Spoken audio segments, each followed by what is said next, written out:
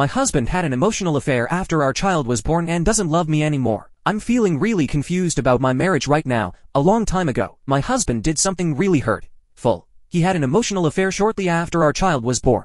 It was really tough for me, but with the help of a therapist and doing things I love, like running and volunteering, I was able to feel better about myself, even though things at home have been kinda calm.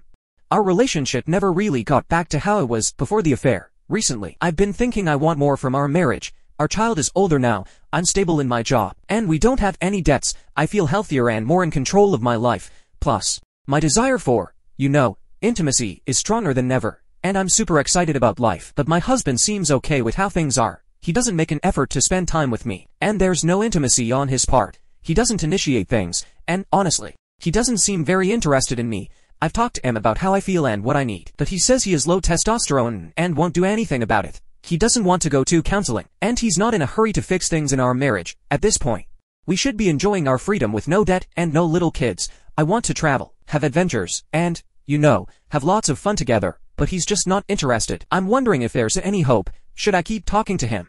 Even though our weekly talks don't seem to change anything. Has anyone been in a situation like this and managed to turn things around? I'm just not sure what to do. A big one. It's been really tough lately. I had a final talk with my husband, and here's what happened. I told him I can't live like this anymore.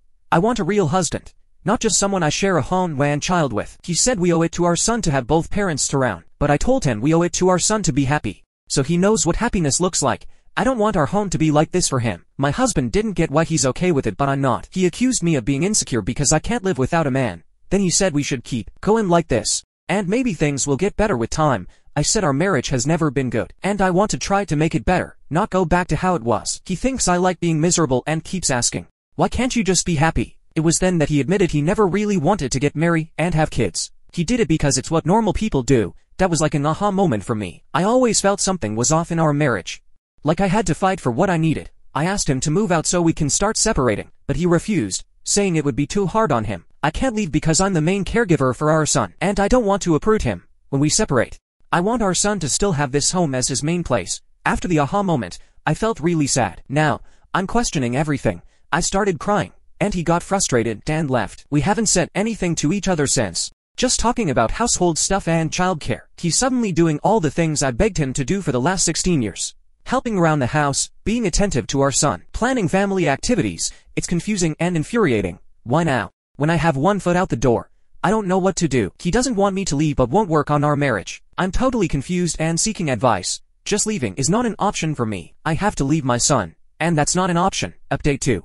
It's been really tough, and I wanted to share with you what's been happening. I talked to a divorce lawyer just to understand my options, and he was really helpful. We're thinking of doing it as an uncontested divorce, splitting everything 50-50. I'm going to check with a few more lawyers for pricing. Thinking about not seeing my child every day breaks my heart. We have a really good relationship, and he usually talks to me about stuff, but I don't want him to think this is okay for me because it's not.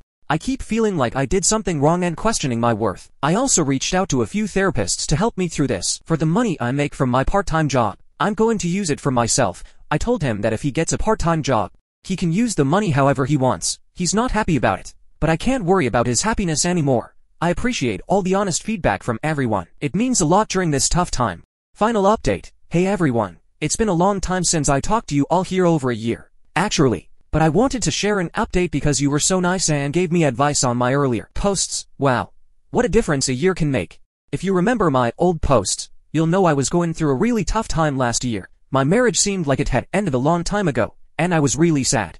I even thought about doing something really bad, but luckily, I talked myself out of it. Since then, a lot has changed. I separated from my husband, bought a house, got a new job, ran a marathon, met a new man, and did quite a bit of traveling. It's been a crazy and busy year. If you want to know more about my adventures, just message me. Now that things have slowed down, I'm sitting here on the night before Thanksgiving, thinking about the year. Here are a few thoughts. People say marriage is hard, and divorce is hard, and you have to choose your heart. Well, let me tell you, divorce is much harder. I wouldn't celebrate it unless someone is in danger. Sometimes I wonder if I did the right thing. Not because I miss my ex, but because being married felt safer. It's less scary facing the devil you know than the devil you don't, but deep down, I know I did the right thing. You can't live with constant disrespect from your spouse and expect to be mentally well. Still, I'll always wonder if I could have held out a bit longer, at least until our child was in college.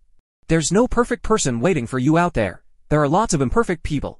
Some working on themselves and some not. I always check in with myself to make sure I'm one of the ones doing the work. Unfortunately, there are more folks not doing the work.